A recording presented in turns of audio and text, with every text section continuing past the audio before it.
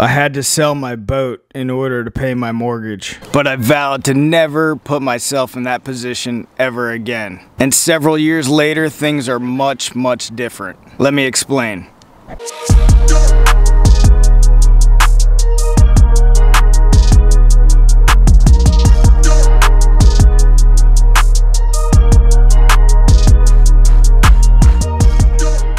And if you're not aware, BOAT stands for Break Out Another 1,000. And it's more of a symbolic meaning for all of us who buy into liabilities, because every liability is always, in most cases, going to cost you money. So back in the early 2000s, the real estate market was going insane. And as a real estate broker, we were selling a lot of real estate, making a lot of real estate commissions.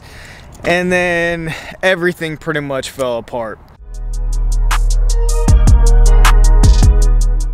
You see, when the real estate market turned, all of our contracts that were pending contracts were falling apart and nobody was necessarily going through with the sale. And I had to make tough decisions, which is the reason for this video, and I'm hoping others can get value out of it, is I had to make these tough decisions back then in order to rebuild my financial life. And one of the things that I had to sacrifice was the boat that I owned. I had to sell it to free up capital in order to pay for my personal overhead, and a big chunk of that was my mortgage. Dolphin, you!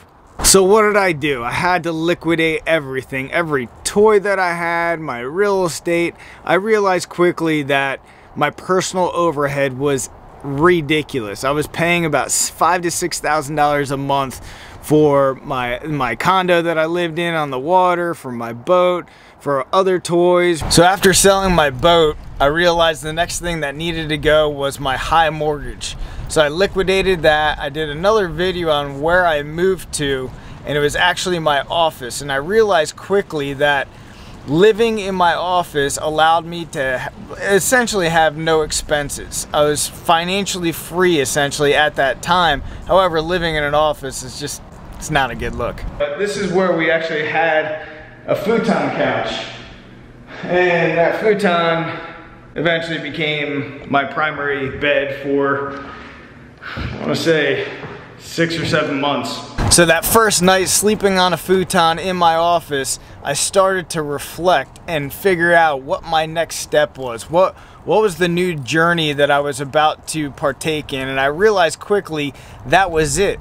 The new journey was me having very little overhead, very low cost of living.